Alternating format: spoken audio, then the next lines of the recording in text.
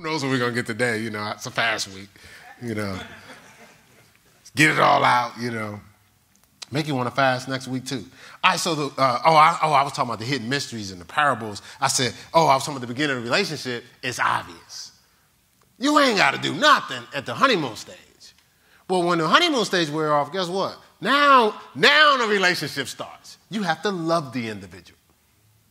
Now, it ain't love if it don't cost you nothing. If the person is being lovable, do you need any love? They got enough love for you and everybody.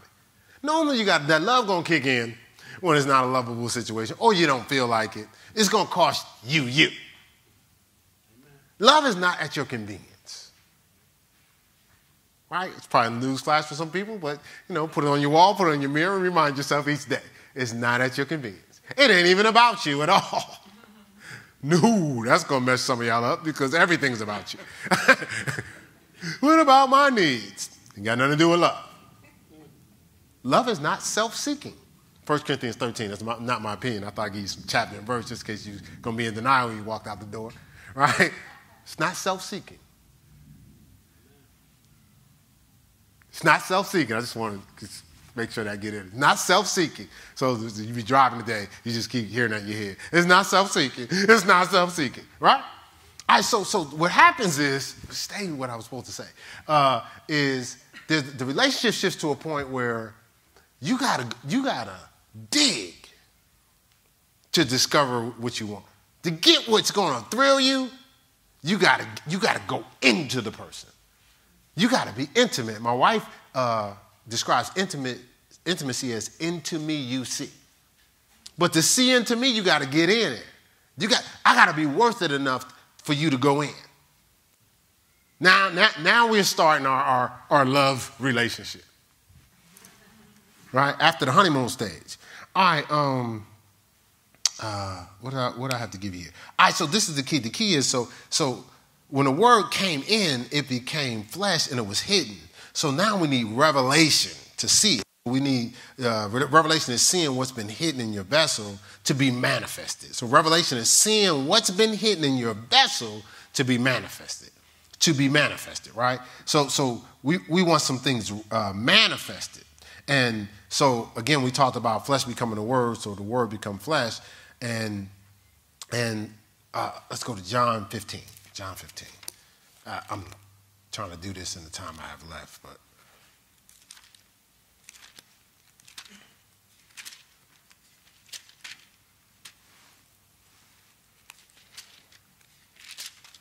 And it lines up with desires because you have the treasure hidden in your earthen vessel. So that word is coming in to manifest the treasures that's in you, but flesh has to become the word. And the only way the flesh comes to the word is you got to be saturated with it. You got to take on the fullness of Christ. All right, so look at John 15, John 15 is wonderful. Actually, I was going over some information and I realized I don't think I've ever taught it here, but I will. It's a teaching called Abide in Christ.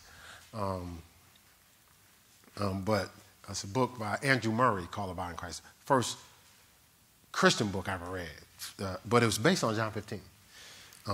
So I love John 15, but let's do here, let's just start with verse 1. It says, I am the true vine, and my Father is the husbandman. It says, every branch in me that beareth not fruit, I just realized something, okay. Sorry about that, y'all. Every branch in me that beareth not fruit, he taketh away. And every branch that beareth fruit, he purges it. So you're going to deal with some cutting even when you produce stuff. It says that it may bring forth more fruit. So the cut is not to hurt you, it's to bring forth more fruit. It says, now you are clean through the word which I have spoken unto you. Okay, so abide in me and I in you. So you should start off by saying, okay, I'm speaking some things into you. So I spoke Christ to dwell in you. The word became flesh. Right? He says, but abide in me and I in you, as the branch cannot bear fruit of itself. Remember, there's no competency of yourself. So there's nothing, I'll keep on reading. It's except that abide in the vine. No more can ye except you abide in me. I'm the vine, you are the branches. He that abideth in me remains in me, and I in him, the same bringeth forth much fruit, produces Look, listen, if a tree brings forth much fruit, what fruit is it bringing forth? See, if it's an orange tree, it's bringing forth what? Oranges. So the desire for the orange tree is to do what? Bring forth oranges. So what's in you will manifest if you're abiding in him, right? The desires of your heart will just start. We're not talking about, he said a tree. We should be like trees, not a stub, little branch, trees, right? All right, so let's keep going. It says, I'm the vine, you are the branches, he that abideth in me, and I in him, the same bringeth forth fruit. So no, not a piece. Much desires, right? It says, for without me, you can do nothing. It didn't say a couple things. If you read it there, John 15:5, it says nothing. So if there's anything good coming out of you, any fruit coming out of you, it's because what? You're connected to him, right? Because he's abiding in you. All right, so if a man abide not in me, he is cast forth as a branch, and is withered, and men gather them and cast them in the fire, and they are burnt. Verse 7, it says, if ye abide in me, and my words abide in you, you can ask what you will, and it shall be done unto you. So the whole thing about desires is you want to just be, I want this, I want that, like the kids, I want that, I want this train, I want this baseball, I want whatever, right? So we're just God's children. That's what we're called. So we want to just say it and have it. All right, so nothing wrong with that, but he says there's a way you do it. My words got to abide in you. You have to abide in me. See, so the word became flesh. That's the word abiding in you. So flesh can become the word. You remaining in him. You're submerging yourself in him. He submerged himself in you, but you submerge yourself in him. Then when you open your mouth, what's coming out? God's faith-filled words. That's the thing. And that word goes out and can't return to you void. It has to accomplish what he sent it to do.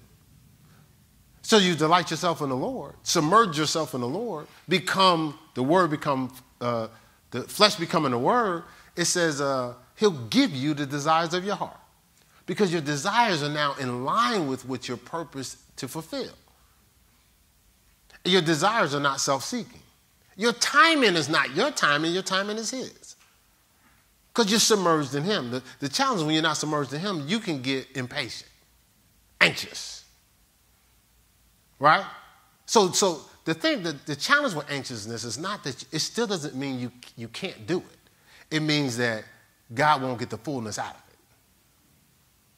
So you may do it successfully for 10, 17, or whatever years, but God may want to carry generations of it being done. We were talking the other day, and I was saying even what God wants to do in his church. I mean, you have all different types of churches. I'm not against nobody else's church, but there's a ministry,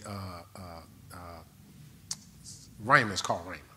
And so the founder, Kenneth Hagin Sr., he had a vision. And everybody tied into the vision, and they built a huge ministry and school and all types of stuff. And there's thousands of pastors and churches all over the country that came out of that ministry.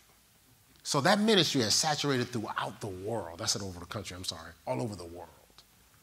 But it all started with them establishing a particular foundation, and then it just elevated. And I remember when people would say they graduated from the Rhema school and they started a church, people would flock to that church.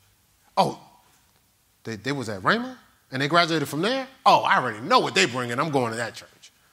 All they had to say was they were a Rhema, but because his ministry was about faith. It was about power. And the thing is, being about faith is not talking about faith, it's living faith.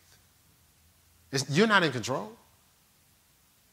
Now, I'm going to teach a message on Saturday at unless the Lord changes it, at the I don't know, conference or whatever they call it, that me and my wife are going to be at Saturday, called Out of Control. Yeah, we got to let go of the controls so we can really see what God is for us. You can't give yourself the best that you need. Only God can do that. All right, so let's get back to what I was saying about. So I gave you John 15, 7.